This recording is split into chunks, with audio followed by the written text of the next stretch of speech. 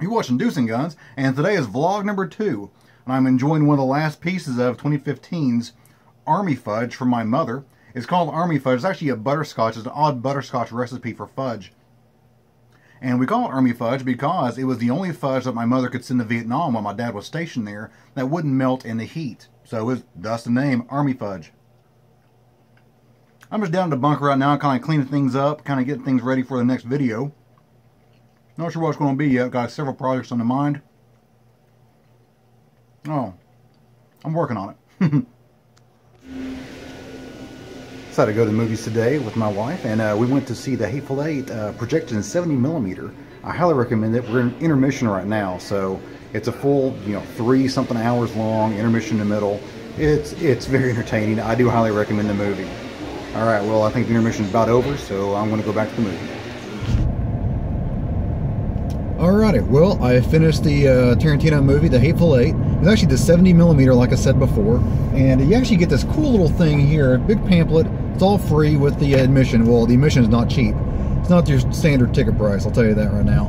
But 70mm, it was old school, so you heard, like, during the quiet moments in the film, you hear the actual, projection equipment working in the background, just like I was a kid.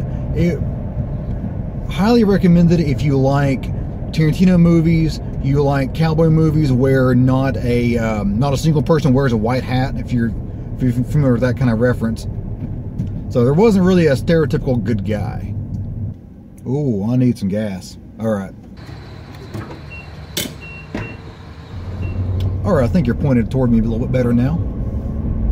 And back to, I got a full tank gas, by the way, but back to the Hateful Eight. It's, it's your Tarantino movie, so there's a lot of blood, a lot of gore.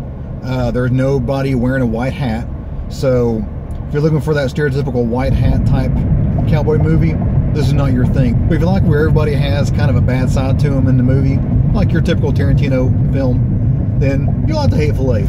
And look for the 70mm version. It's a traveling show. You get this with it, which is cool. But it's a traveling show. Now, make sure you're there on time because there's no actual previews. So mine started at 11:30 and it started at 8:11:30. There was no previews. There was no sitting around waiting for something to happen. It happened immediately. We went in there on time and it was already showing. So it was right on time. And then there's an intermission halfway through. The whole experience is a little over 3 hours. 3 hours and about probably 15 minutes or so. But it's a good movie if you like Tarantino movies and if you like a Western where no one wears a white hat. And of course, what's the one thing you want to do right after a Tarantino movie? Go to a gun show. So that's what I'm going to right now. Just setting up a shot here for a video on my Czechoslovakian, gosh, what is it called? ZKM 468 training rifle. Yesterday, I was at the movie theater, saw The Hateful Eight by Quentin Tarantino, and immediately went to the gun show. And here's what I picked up yesterday was the Ruger LCP. Now, normally, I know normally, you guys are aware that I carry a revolver. It is empty right now, so we're all good here. But I carry a revolver for the most part, just pocket carry, real simple. But a friend of mine, he's mentioning that he wants to start carrying a pistol. And of course, I went to the Snub Nose 38, and he's like, it's a little too big, a little too heavy.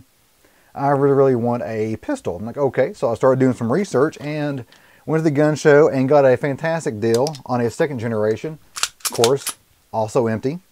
Second generation Ruger LCP. It's got the better trigger.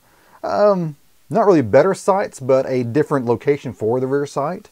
And I'm going to do a full review on this in the future. And so far, I really like it. It probably will be replacing my revolver for my pocket carry pistol.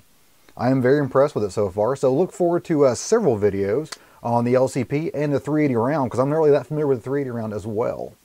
So all that's going to be a learning curve for me, and I'm of course going to bring you guys along in the future. Well guys, I have a video to finish up for you here, so I hope you guys have a great week, and thanks for tuning in. And of course, you guys have a great day. See ya.